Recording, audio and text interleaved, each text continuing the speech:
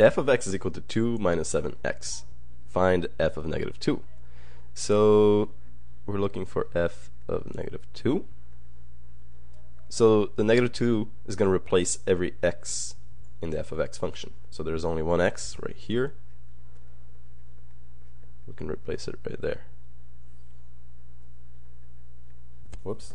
The arrow doesn't properly show that. You should go and replace the x. There we go. So 2. Now negative 7 times negative 2 is positive 14. 2 plus 14, 16. That's it. One more quick example. Let's say that we're looking for f of 3.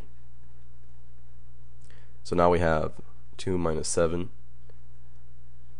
times 3, because it's negative 7x, and the negative 7 is multiplying the x. So negative 7 times 3.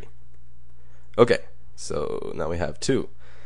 Negative 7 times 3, negative 21. So basically we have 2 minus 21. 2 take away 21, negative 19. That's it.